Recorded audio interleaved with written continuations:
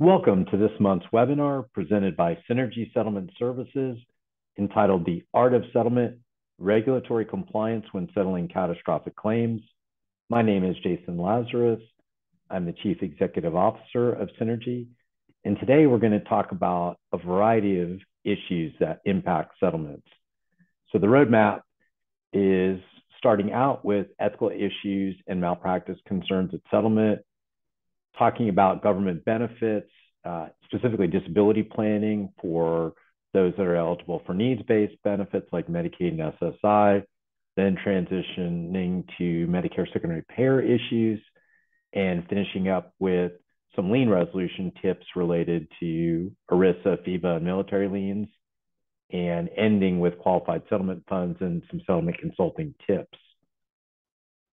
As a starting point for our conversation today, I wanted to talk about ethical issues at settlement and the consequences of failing to advise a client at settlement about some of the important issues that they face.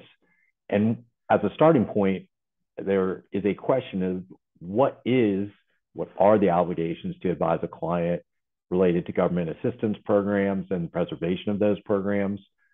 What are the obligations to advise a client regarding financial settlement options?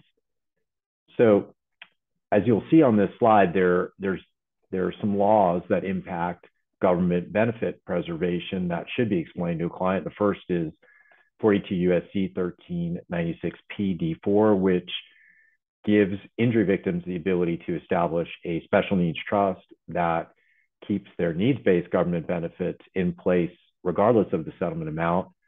There are some cases, Grillo, French, and Saunders, where law firms have been sued for failing to advise a client about these preservation techniques. Then there's the Medicare Secondary Payer Act, which has implications for an injury victim in terms of future eligibility. That's the Medicare set-aside issue, which I'll talk about in detail. And then there's the financial issues, which are detailed in Section 104A2 of the Internal Revenue Code, which gives injury victims the ability to accept a personal injury settlement income tax free and allows them to either do a lump sum or future periodic payments with a structured settlement. And constructive receipt is an issue connected to 104A2 and the structured settlement option, and triggering that can mean the loss of financial options for a client at settlement. The model rules, I think if you read them together, it makes it pretty clear that you've got to make sure the client gives informed consent at settlement, make sure that the client has adequate information and an explanation about the risks and alternatives to a proposed course of conduct at settlement, and ultimately consulting with experts in other fields who may be able to add something to those discussions.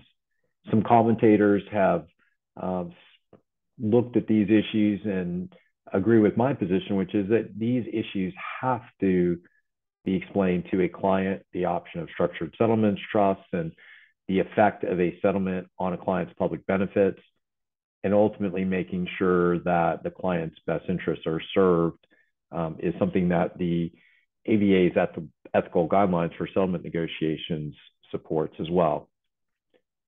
So given all the foregoing, what are the duties at settlement?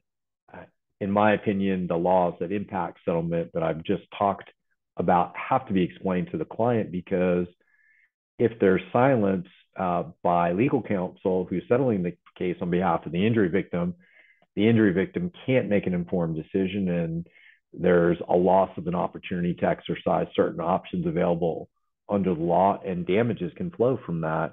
One of the cases I mentioned on the previous slide, Grillo, a personal injury law firm and the guardian litem who recommended the settlement were sued for legal malpractice for failing to set up a special needs trust and employing structured settlements. And basically the crux of that case were that the injury victim should have had all these issues explained to them. And really that boils down to making sure that you've got competent experts in all these complicated issues that can explain the matters to the client at settlement. And if you do not do that, who will, given that these are legal issues related to their personal injury settlement. And oftentimes I'm asked about, well, what's the threshold for addressing these issues at settlement? And it can be quite low. If you're dealing with a client who's on SSI, if you give them $2,000 or more, you've just triggered a loss of their benefits.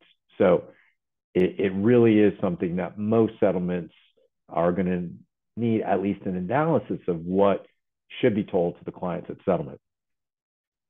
So with that, let's talk a little bit about the government benefits. This chart is broken down by the government benefits type. So in the top half of the chart, these are needs-based and income and asset-sensitive benefits, which are SSI, supplemental security income, and Medicaid. And Medicaid can be broken down into two different types. One is disability-based, and the other is family-related non-disability. We'll focus mainly on the disability-based, although sometimes it does come up where it's family-related. But what's important to keep in mind about SSI and Medicaid just overall is that these are cases where planning is needed, and the Medicaid program will always have a lien, whether it's a state Medicaid agency or a Medicaid HMO. And then next in the chart are the entitlements. So SSDI and Medicare. These are not income or asset sensitive.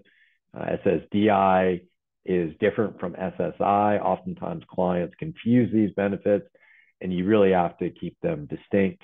And Medicare is where, if they are eligible, that's when the MSA issue arises and concern for compliance with the Medicare Secondary Payer Act. So planning for people, those that are disabled, is important because you want to make sure that ultimately the client understands how they can preserve those government benefits if they need that supplemental lifetime financial support and medical care. But the disability planning process gives a client a team to protect their rights and have put into place a knowledgeable and long-term management team for that injury victim to make sure that their disabilities are addressed in a way that honors them and make sure that they're protected long-term. So not every disabled client needs planning. It's only those that are severely enough disabled that they meet the definition of disability for government benefit programs and receive either SSI and or Medicaid or both, Medicare, or have both Medicaid and Medicare, those that are dual eligible. What's important when it comes to disability is making sure you remember this acronym, READ. So reviewing your client's benefits at intake and throughout the case to keep that updated to know what they're receiving, enlisting experts to educate you and your client about what issues might be presented by those benefits, making sure that you have copies of the award letter so you know definitively what the client receives in terms of benefits. As I said, oftentimes clients confuse SSI and SSDI, Medicaid and Medicare, and then ultimately documenting your file regarding your client's decision as to what to do and how you educated them about these issues. And it's especially important if they decide to forego their benefits. So with that, we'll talk now about Medicaid and SSI, which are the needs-based benefits and what the planning that is required for these benefits. So SSI is cash assistance for those 65 or older, blind or disabled. It has maximum payments, and that's a shorthand way of determining whether your client is receiving SSI versus SSD. So if the SSI payment exceeds the max payments, then you know that your client is receiving SSDI versus SSI, but really you need the award letter to confirm. But unlike SSDI, there's no quarters having worked requirement. So somebody that has never worked is going to be receiving SSI if they're receiving Social Security benefits, typically speaking. And SSI has an asset cap of $2,000 for single individuals, $3,000 if married, and has an income cap. So it's asset cap and income cap. And that's important to keep in mind. Medicaid is just the basic healthcare coverage available for those that are in financial need. Most states, $1 of SSI will trigger automatic Medicaid coverage. So when you have a client that is on Medicaid and or SSI is disabled, that's when you want to consider whether a special needs trust is appropriate or not. Because remember, I said there's an income cap and an asset cap. So in the month that an injury victim gets a settlement, that would be income. If it's over the income cap, which is quite low, then that's going to be a problem in the month of receipt. If that money is still in their bank account the next month, that money is then an available resource, which would exceed the asset cap, which I said is $2,000 if you're single, $3,000 if you're married, so quite low. And typically speaking, the loss of SSI is acceptable because it's a small monthly payment. But as I said, in most states, $1 of SSI automatically gets you Medicaid coverage. And that creates the problem because the client not only loses their SSI, but loses their Medicaid coverage at the same time. So when settling cases for personal injury victims, there's really two primary types of trusts that are typically implemented. One is a standalone special needs trust that can be created for someone that's disabled under the age of 65, and then a pooled trust, which can be created for someone that's disabled, but of any age, so they can be over 65. So if you're over 65, the only option is a pooled special needs trust. Third-party special needs trusts are utilized in situations where, say, you settle a case for a minor child and mom and dad have assets they ultimately want to leave to that minor child. They would set up a third-party special needs trust with their own assets, or say a GoFundMe fundraiser was set up for the injury victim, that would go into a third-party trust. The D4A and D4C trusts are first-party trusts for the injury victim's own money. The third party is for other monies. The advantage, or the primary advantage, of setting up a special needs trust is it keeps the client eligible for their government assistance, but also gives them that framework to manage their future. And the trust can pay for pretty much everything but food or shelter. There are some significant disadvantages: no unrestricted use of the money. The sole benefit issue is that the trust can only be used for the injury victim's benefit, can't pay for other family members, and that sometimes becomes a problem. And at death, Medicaid must be paid back out of what's left over in the trust with the D4A and D4C first-party trusts. The only exception to that is third-party trusts. Quickly, before we move on, I wanted to make you aware of deeming. Deeming is when a husband and wife are married and one of them receives money, it's deemed to the other. Same thing between parent and minor child. So what that means is, for example, if you settle a medical malpractice case for a minor child who had a birth injury, and all of the minor child's money is put into a special needs trust, but mom and dad have a consortium claim, and you give mom and dad $100,000, $500,000 for their claim, you've just disqualified that minor child because mom and dad's settlement is deemed to the minor child. So be aware and understand that issue as part of the planning that needs to be done in those scenarios. And oftentimes that means mom and dad giving up their consortium claim unless the minor can go without government assistance that's needs-based. And then exempt assets. So there are many instances where a trust is not done at settlement because the injury victim wants to buy a house or wants to buy a car or both. Those are both exempt assets, and everything inside a house is exempt. So appliances, electronics, clothing, food inside the house, those are all things that can be purchased with the settlement dollars that are not going to be countable. And so the money can be spent down on exempt assets. And after the month that money is spent down, then you requalify.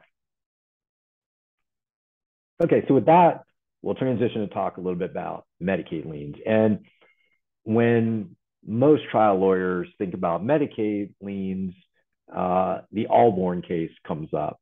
And the Allborn case examined the third-party liability provisions, which are required in every state that accepts Medicaid dollars, to make sure that when a third party is liable, the Medicaid agency recovers from the settlement to the extent allowed by federal law. but there is a limitation on the state's ability to recover under these third-party liability acts called the federal anti-lien statute. But it's a narrow exception, the third-party liability statutes to the anti-lien provisions. But there's this tension between those provisions. And in the Allborn case, the U.S. Supreme Court was asked to look at those provisions and read them together to determine ultimately what a state Medicaid agency could recover at settlement from a Medicaid beneficiary. And what the Allborn court decided was that ultimately a state could only assert a lien against and seek recovery from the portion of the settlement representing compensation for medical expenses. And ultimately, the court stated that the third-party liability provisions would be unenforceable insofar as they compelled a different conclusion. So you could only recover from the medical expenses portion. Now, following Allborn, there was a lot of litigation ongoing about, well, what is medical expenses? And there were differing opinions by jurisdictions. So in 2013, which was 7 years after Allborn was decided, the U.S. Supreme Court again looked at the issues surrounding Allborn and the underpinnings of what it had come up with in the Allborn decision, and basically affirmed Allborn and found that North Carolina's statute, which required 1/3 of any damages recovered be paid to Medicaid, did not comport with Allborn and was incompatible with the federal anti-lien provisions. And so we all cheered and said, wow, Allborn is a very solid opinion, that we don't have to worry about it being overturned. And that was the case until 2022, when Gallardo, which comes out of my home jurisdiction of Florida, went up to the U.S. Supreme Court. And the issue that it went up under was whether the state Medicaid agency could recover from not only past medical expenses, which in our home jurisdiction had been the case, but also future medical expenses. So remember, Allborn just said that the Medicaid agency was limited to recovery from medical expenses. The reasonable and rational argument, in my opinion, was to be past medical expenses. Future medical expenses may or may not be paid by Medicaid. Why would Medicaid have any right to future medical expenses? So that's, Gallardo argued that the anti-lien provisions in the Medicaid Act prohibited Medicaid from attempting to recover its lien from anything other than amounts properly allocable to past medical expenses. And the federal government agreed with that position and argued on behalf of Gallardo and against Florida. Florida and other states argued on behalf of the state Medicaid agency. And unfortunately, in June, it came back as a 7-2 decision in favor of Florida.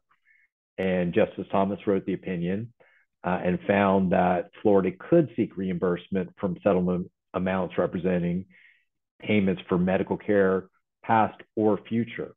And that's because the assignment statute, which basically says that a Medicaid recipient assigns their recovery to the Medicaid agency to the extent of the Third-Party Liability Act, that is an exception to the anti-lien provision.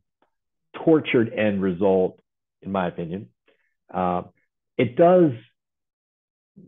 important here to note that Medicaid third-party liability statutes and laws vary state to state. So if the state statute says that it's limited to past medical expenses, then that's what it is. Florida happened to say it is past and future, and that issue went up to the Supreme Court.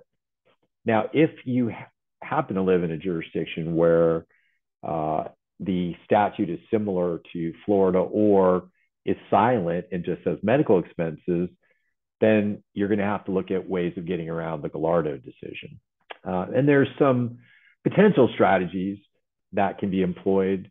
One is disclaiming medical expenses as part of a settlement, amending the complaint to dismiss those claims pre-settlement, But you may need to provide notice to the Medicaid agency. When you do that, you need to check your local law.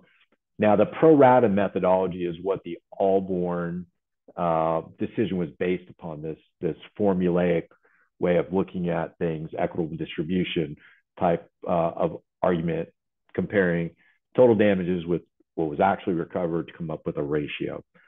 Now, making those arguments going forward under Allborn to reduce a lien, you're going to have to be more aggressive about the non-economic damages portion and don't undervalue it. You will need to bump up those dollars to offset the inclusion of future medicals in the calculation. So you want to use high-end jury verdicts to have a high pain and suffering award. You could use a mock jury post-resolution to substantiate those damages. You want to downplay future medical expenses. So you want to make sure you remove from the life care plan any expenses that aren't medical, and also look at the pricing of the life care plan. How is it priced out? Was it priced out using Medicaid fee schedule, or was it priced out using usual and customary? Also, if a client dual eligible, in theory, you can argue that a Medicare set aside would be non-includable as part of that. So there are ways to do it. And two, if a person is going to be on Medicaid in the future and is going to put dollars into an S&T, that's when there's a really good argument for using Medicaid rates to value the future medical expenses. So strategy becomes a lot more important these days post-Gallardo to deal with the issues created by Gallardo, which in my humble opinion was decided incorrectly. With that, we'll transition to talking over about Medicare and SSDI and the obligations related to that. So this is where the Medicare Secondary Payer Act comes in. But remember, SSDI and Medicare are not income or asset sensitive. They're entitlements. They're funded by the taxes we all pay as employees into the system. And if somebody has enough quarters paid into the system and has a qualifying disability, then they can receive SSDI. Medicare entitlement comes 30 months after disability. And so there's this connection between SSDI and Medicare. It's a 6-month elimination period when you start your disability payments, or until you get your first disability payment, and 24 months thereafter, you get Medicare eligibility. So when it comes to the Medicare Secondary Payer Act, it's important to talk about the obligations. And under Medicare's interpretation of the act, and by its own plain wording, it precludes Medicare from making payment to the extent that payment has been made or can reasonably be expected to be made due to workers' comp, liability, no fault, or insurance. And how Medicare views those provisions is that there are two obligations: one from the date of the settlement going backward, conditional payments, that's what we'll talk about first, and then from the date of settlement forward, which is the Medicare set-aside issue. And Section 111 reporting kind of underlying all of this, which is that now defendants have to report any settlement of $750 or greater. So almost every settlement has to be reported to Medicare. So Medicare is on notice of every conditional payment, which means law firms just have to be hyper vigilant about MSP compliance, because the government has become very aggressive in going after law firms, personal injury law firms, for failing to reimburse Medicare. And these are a couple of examples of where that's occurred. I'll talk a little bit about Myers-Rodbell because it's an important one just in terms of understanding what's important to focus on in terms of the amount that binds Medicare and how you bind Medicare. And then also this concept of that if you refer a case out, which is really important, a really important concept, you cannot avoid Medicare secondary payer compliance by saying the law firm you referred the case to should have taken care of that. That's not a way around these issues. So ultimately, law firms really need a MSP compliance program within their law firms to make sure that the government is reimbursed, because the alternative to that is winding up in the position with the DOJ breathing down your neck, which you don't want to do. So I wanted to talk a little bit about the step-by-step process to make sure that you understand what the responsibilities are from the plaintiff's perspective when a Medicare beneficiary is being represented by your firm. The first step is to report the case to BCRC. When you report, you need a proof of representation and a consent, and that being sent to the BCRC triggers them to issue a rights and responsibilities letter. From that point on, when you are corresponding with the Medicare, you want to use their cover sheet, which is on the Medicare website. So after the rights and responsibilities letter, the BCRC will identify an interim recovery amount and will issue a conditional payment letter. That's typically within 65 days of the rights and responsibilities letter. If you're not getting responses within these timeframes, it probably means something's gone awry. Maybe you didn't use the correspondence cover sheet. Maybe you didn't send in your proof of rep or consent at the start. Anyway, if those dates are not being adhered to, there's probably something wrong, and a good practice is to follow up. So once the interim recovery amount is identified with the conditional payment letter, that's when you want to go through that and dispute any unrelated charges. Now, if the amount is very low and you know that it should be higher, what you can expect is that when you do finally settle the case and send in your settlement notice, number 5, which is the final settlement detail that you send to Medicare when you settle, the BCRC could issue a final demand that greatly exceeds the conditional payment letter. And it's important to note that the final demand is the only number that binds Medicare. Anything you receive through the portal or from a written CPL does not bind Medicare. And once Medicare issues the final demand, interest starts to accrue from the date the final demand was issued, but is only assessed if the debt is not paid within 60 days. But there is no tolling of that interest if you request an appeal, compromise, or waiver if you don't pay the final demand, and ultimately gets referred over to Treasury for collection after 90 days. I did, before we talk about proper methods of resolving conditional payments, want to outline some mistakes. And the biggest mistake you can make is reliance upon the conditional payment letter. I was trying to make this point earlier. Remember when I talked about the DOJ actions, I mentioned this Myers-Rodbell matter. Well, what happened in this case is that the law firm went through all the right processes, let Medicare know about the Med-Mal case. Medicare indicated in the CPL that the amount owed was $14,990. The mistake that was made was that ultimately the law firm thought they could rely upon that $14,990 figure, which I think was supported by the number that was showing up in the portal, if I remember correctly. In any event, the case ultimately settled and Medicare got the final settlement detail, and a final demand was issued in the amount of $330,000, which obviously was a huge difference between what the CPL indicated and what the final demand actually indicated. The law firm tried to appeal the amount due, which was ultimately denied, and it wound up going over to the Department of Justice, and ultimately the law firm turned it over to their E&O carrier. So you never, ever want to rely upon something in the portal or a CPL. The only thing that binds Medicare is that final demand. And then US v. Kerrigan is a good example of not understanding the proper process or just the consequences of ignoring the process. So this case involved a car accident for a Medicare beneficiary.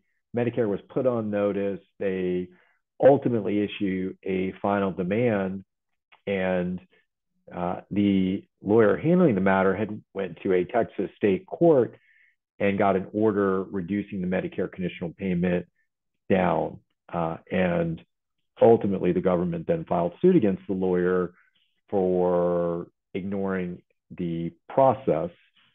And first and foremost, the government's argument was the Texas court lacked jurisdiction to adjudicate Medicare's recovery rights. Spot on. Sovereign immunity applies, and the Texas court didn't have subject matter jurisdiction. Even if they did, there are administrative remedies. There's an appeals process, which I'm going to talk about in a moment, that you have to exhaust before a federal district court would have the exclusive subject matter jurisdiction to hear that. And then ultimately, the attorney would have ultimate liability and personal liability for failing to reimburse Medicare. And that's exactly why the government was pursuing the attorney directly. So the key takeaway is you've got to make sure you use the proper channels for challenging conditional payments. So let's talk about what you need to know about resolution. So there's really three options. One, pay the amount that Medicare says is owed under the final demand. So after you've done an audit and verification of the amount owed, and make sure you remove unrelated care, and then use the standard reduction calculations found in the Code of Federal Regulations. Next is appeal, which is lengthy and interest will continue to accrue. The third is to pay the final demand and seek a compromise or complete waiver of the amount. And if you're successful, Medicare will actually issue a refund of the final demand that was paid, either in full or partial. So as I said, the Code of Federal Regulations gives you the different reduction formulas. So it's basically a procurement cost reduction standardized resolution. The problem arises when the amount that was recovered is less than what's owed to Medicare. And in that amount, that situation, basically the client will get nothing and you will get your fees and costs, which is typically not a good solution. That typically leads to appeals, but appeals are lengthy, 420 days of internal appeals with Medicare contractors before you get to the fifth level, which is judicial review by a federal district court. Unappealing, because as I said, interest will continue to accrue all that while if you've not paid the final demand. So the third option, which I said is desirable, is seeking a compromise or waiver from either BCRC or CMS directly. And there's three different statutory authorities under which Medicare can compromise or waive its claims. One is based on financial hardship, one is best interest of the program, and one is compromise. Really, these are arguments that either it would cause a financial hardship to have the client pay the amount owed, or making equitable arguments about how the client wasn't made whole. That's what this process is for. And if successful, as I said, Medicare issues a refund, because when you go down this path, we recommend paying the final demand so the interest meter stops running. This is a very successful method of reducing conditional payments.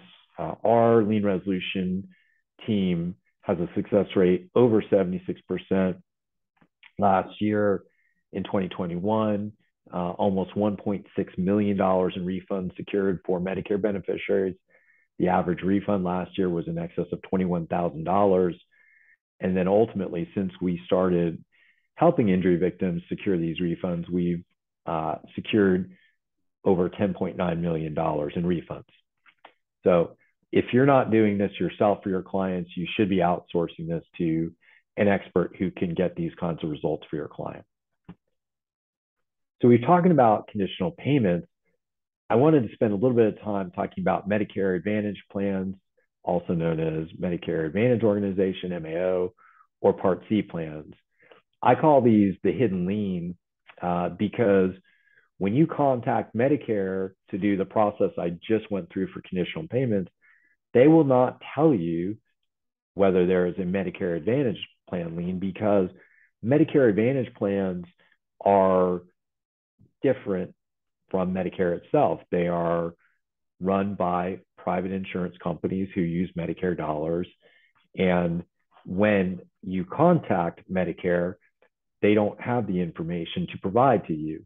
Now, that's changing somewhat with some new law, which we don't have time to get into the detail today. But in any event, you're not going to be told about these. And if you're not aware of one of these liens, it could be very costly, because these plans have the same recovery rights as Medicare. But what they've done is they've used the private cause of action for double damages as a weapon against all the parties involved when Medicare Advantage plans aren't reimbursed. So in my home jurisdiction in the 11th Circuit, we've got the Western Heritage case where Humana sued the insurance plan for failing to reimburse. And the court said that, yes, they are entitled to double the amount of the lien for failing to reimburse. And the Third Circuit agrees with that. We do have some split in the circuits, with the 9th and 6th disagreeing with the 11th and 3rd. So you need to look at your law, but just be aware that these Medicare Advantage plans have become very aggressive about their recovery rights, and they've gone after personal injury law firms directly. And the law supports that, as you'll see on this slide. The Humana versus Paris Blank matter at the bottom of this slide is a case where an MAO went directly after a personal injury law firm for double the $191,000 lien amount. This was a matter where we assisted that law firm to address these issues, but you never want to be in a position where you're having to argue about owing directly from your law firm double a lien amount that was not identified. And what's important to note is that you have a group like MSP Recovery, which is a group that is scraping accident reports to see if they can find instances where an MAO was not reimbursed, because they're taking on assignments from these MAOs to pursue recovery on their behalf. And they are very aggressive about doing this and are litigating these issues successfully. So what do you do to avoid this type of exposure for your law firm? Ultimately, you really have to either have your staff or yourself being a detective and going through a specific process to identify these types of instances where there's a potential exposure, making sure you've got copies of all the insurance cards for a Medicare beneficiary, and talking to your client about whether they are on Part A and Part B or have transitioned over to Part C, because they can elect into Part C if they're a Medicare beneficiary at any point during the open enrollment periods. So developing that process internally and training staff to find these unidentified liens is important, because when you do find them, they are typically liens that can be reduced. Our lien resolution group averages almost 60% reductions on MAO plan liens. So it's possible to reduce these, but you have to make sure you identify them and ultimately engage in the resolution process with the MAO plan. So with that, let's now talk a little bit about total MSP compliance, which then means we talk about the issues from the date of the settlement forward, which is an issue everybody typically cringes when I talk about, which is Medicare set-asides, because of the amount of misinformation out there about this issue. And it's become a bigger issue because of Section 111 reporting, which gives Medicare insight into every settlement, including injury diagnosis codes, which can trigger a denial of care based on Medicare identifying what is related to the personal injury settlement or not in terms of future care. So let's talk a little bit about Medicare set-asides and why this is important. So because of the mandatory insurer reporting and because of those ICD codes being reported to Medicare, it could trigger a denial of care. And if Medicare denies injury-related care, you would have to go through that internal appeals process, so 420 days before you could ever argue in a federal district court why the denial of care was wrong.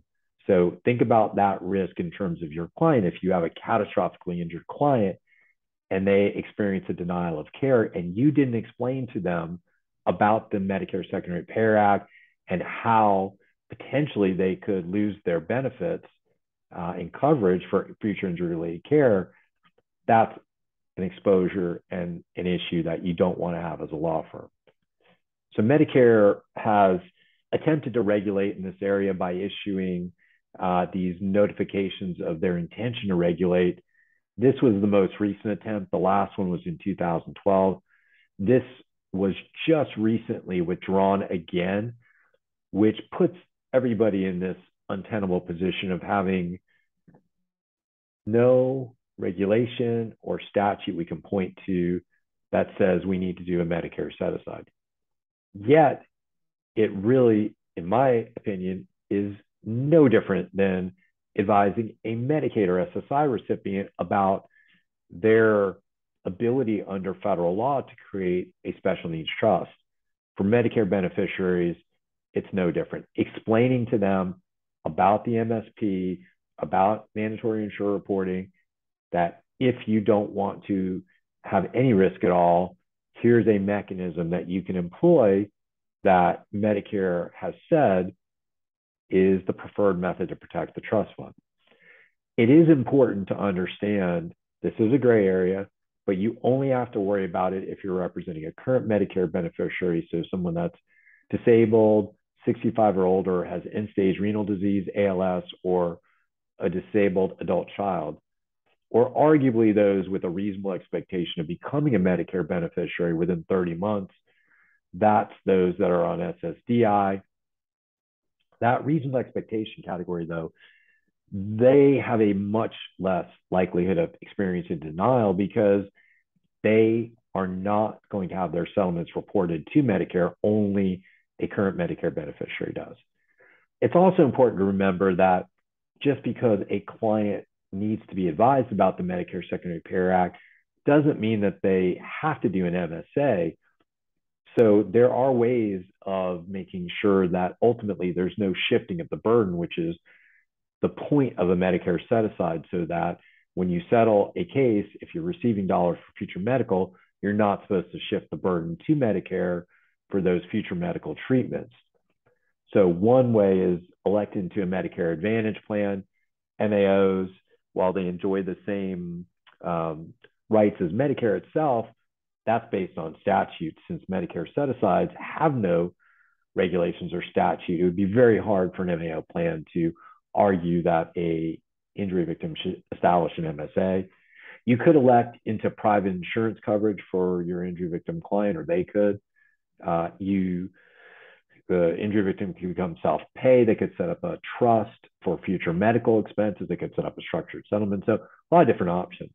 But if a client is Medicare eligible, is going to need to treat in the future, and is receiving settlement dollars for future medical, that's when you want to consider advising the client, and they should consider an MSA or some type of an alternative. And what it boils down to is you need a process within your law firm to identify cases with Medicare beneficiaries. And if they are Medicare eligible, when they settle their case, determine if future medicals are funded by that settlement. And if they are, educate that client about the risk of failing to do anything. If they don't set aside what potentially happens. And then let the client select an appropriate solution. And this acronym CAD, consulting experts, advising the client about the MSP, and then documenting your file. Critical. Just like I talked about when it came to the needs-based government benefits, these are absolutely no different. With that, we're going to focus on a couple of different lien types and then finish up talking a little bit about some settlement consulting issues. So this is always the hot topic when we talk about liens, ERISA, and how do you reduce, despite the McCutcheon case, which was a U.S. Supreme Court case, which uh, certainly made ERISA plans more emboldened and did admittedly make their recovery rights stronger based on some of the holdings in that case. But it's really important when you're talking about ERISA at the outset is to know, are you really dealing with an ERISA plan? Because ERISA only governs employee plans. It will not govern a federal government employee. That's a FEBA lien is what you would have there. If the employer is a state government, it's going to be governed by state law. If the employer is a church, state law will apply also. But if the question is answered yes, that it truly is an ERISA plan, the next question that you have to ask and know the answer to is it self-funded or is it fully insured? So self-funded plans are those that are funded by contributions from an employer and employee. And one of the ways to know whether it is self-funded is if the plan is named an employer group or titled as an ASO, it's likely self-funded. Or is it fully insured, which is funded by the purchase of insurance coverage? Now, the difference is that if it's self-funded, ERISA completely preempts state law, and you're dealing with the McCutcheon case, and that makes it more difficult. If it is fully insured, then it's subject to state law. And really the best way to know for sure is by reviewing the plan language. So the summary plan document, the master plan document, looking at the form 5500, which doesn't always give you the right answer, asking the plan administrator or recovery agent. So this question is very important to know the answer to. And if it is ERISA and if it's self-funded, you want to avail yourself of 1020B4. And 1024B4 requires disclosure by ERISA plans of things that they don't necessarily want to share. Summary plan document, latest annual report, terminal report, bargaining agreement, trust agreement, contract, or other instruments under which the plan is established and operated. Those documents are documents that you need to have to make sure that ultimately you are analyzing the strength of that ERISA plan's recovery rights. But when you make this request, you have to make it to the plan administrator. You cannot send the request to a recovery vendor like Rawlings, Conduit, Optum. They are not the plan administrator. So directly to the plan. Now, the reason why that's important is because you have to send it there to trigger penalties for noncompliance. And there's a whole list of cases here on the presentation that show that penalties do get assessed for failures to provide all these documents under 1020B4. And the reason that becomes important is because those penalties can give you leverage in negotiating the lien. If they fail to provide the documents and those penalties keep accruing, that could exceed the amount of the lien. But more importantly, it's important to get everything requested under 1024B4 is so that you can check that the plan, for example, reaches first party coverage if you're dealing with that issue, because oftentimes we see language is silent or vague. Does language overcome made whole? For example, in my home circuit of the 11th, specific plan language is required to overcome made whole. Does the language overcome common fund? Because if the language is silent, then a reduction of attorney fees may be appropriate. And that was identified in the McCutcheon case, that the plan has to draft its contract to say that specifically. So some really important reasons why that 1024B4 request is imperative. Now let's focus a little bit on FEBA and then military lien. So FEBA winds up being a lot like ERISA plans. Under the Neville's case, FEBA completely preempts state law, and the FEBA liens have, FEBA lien holders have very powerful recovery rights. So the government has that on behalf of government employees. But the way to counteract that is looking at the plan language and reviewing the documents for weaknesses in recovery language to make arguments as to why the FEBA plan is not entitled to their full amount to be reimbursed. When it comes to military liens, at the outset, it's important to know these take a lot of time to resolve. Unfortunately, very slow. There's 3 different types of coverage: VA, CHAMP VA, and TRICARE. The Federal Medical Care Recovery Act, MICRA, is what governs the recovery rights and gives the military plans the ability to recover when third-party liability is at issue. It really is important early on to identify these coverages and reach out to the correct arm of government to make sure that you start the process of obtaining billing and negotiating the lien amount. What hinders this oftentimes is the government, through the military, will seek protection agreements that have you agreeing to no fees or costs on the government's portion of recovery. We don't recommend that you sign that. And also the issue of whether first-party benefits can be recovered. That's the Anajar case. So make sure you take a look at that if you've got first-party recovery. So when it comes to the last lien type, we're going to talk a little bit about hospital and provider liens. What is incredibly important is that this just varies from state to state by statute and ordinance. But you really have to know whether a hospital has a lien or whether it's simply a debt. That lien versus debt dichotomy, and if you want to learn more about that, we have a whole presentation on that. But basically, at the end of the day, if they do have a lien, most state laws require that amount to be reasonable. And the criteria for reasonable is often set by comparing the charges to what a patient with Medicare, TRICARE, or Blue Cross or other insurance receives. The problem is that typically when you're negotiating these liens, you don't have that information. So that's one of the things that you have to determine.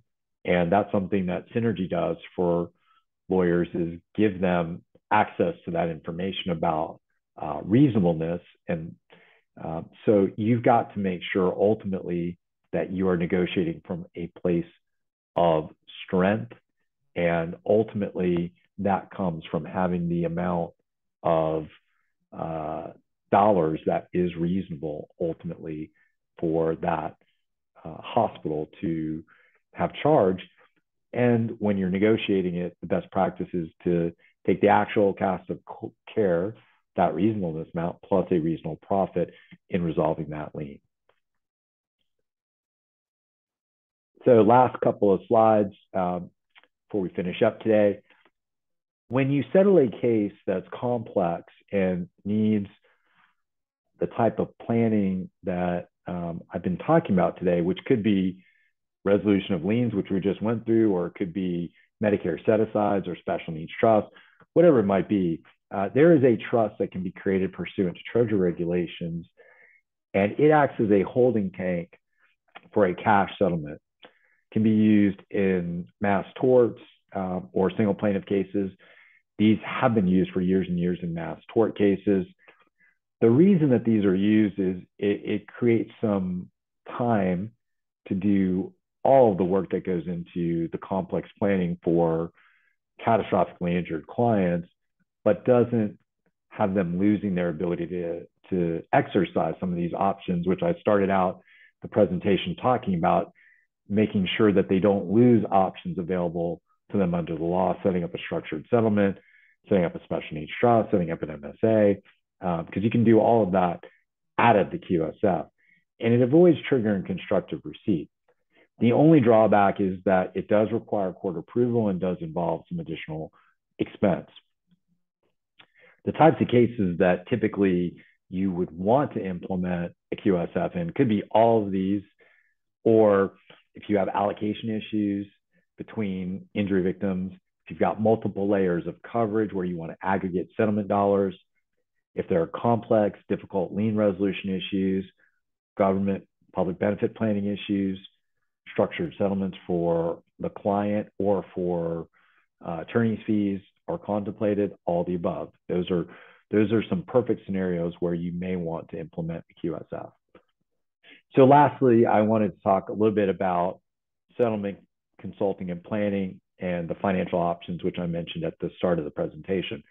So when a personal injury case settles, a client has really 4 different options. Take the money in a lump sum, take it in the form of a structured settlement, take it in the form of a trust, or a combination of all those different options. And my advice is that you ultimately need for your client to have access to experts who can create a customized, tailored plan that addresses future needs as well as the required government benefits. And doing the analysis of whether they should be continuing to stay with Medicaid if they're Medicaid eligible versus private, and Medicare versus private is critical to understanding what should be done ultimately that will work best for that client. Making sure that you have an understanding of really what the real world cost of funding future needs are. So if you've got a life care plan, doing a cost funding analysis of the value of public benefits that would be covered in terms of the life care plan items, because knowing what you're giving up if you do give that up is important. And ultimately having a team of experts that can give product agnostic recommendations for how to protect that client. I always like to end my presentations with a slide that shows our team, because we have a mission-driven team that cares deeply about serving injury victims and protecting lives and improving lives. We actually track the amount of lives that we positively impact and families that we help every year, and the whole team celebrates that. So we've got this deep team of experts that believes deeply in what we do and cares immensely about those we serve, which is what's made us one of the fastest growing companies in America. That team, I'm incredibly proud of them, and putting that team to work on behalf of your clients is going to make sure that your client is ultimately protected and that you can focus on what you do best. We handle from the start of the case, the healthcare lien resolution, MSP compliance, government benefit preservation, settlement consulting, and attorney fee deferral, as well as group projects where, smaller settlements that are mass tort driven are areas where we can deploy all of these services in a holistic manner to help your clients. If you have any questions about today's presentation, feel free to reach out to me via email or call me. This is what I do on a day in, day out basis, is work with personal injury law firms all across the country, as does Synergy, to help with these difficult issues. If you want to learn more about Synergy, visit us on the web or contact us toll free. And thank you for tuning in to Synergy's webinar this month.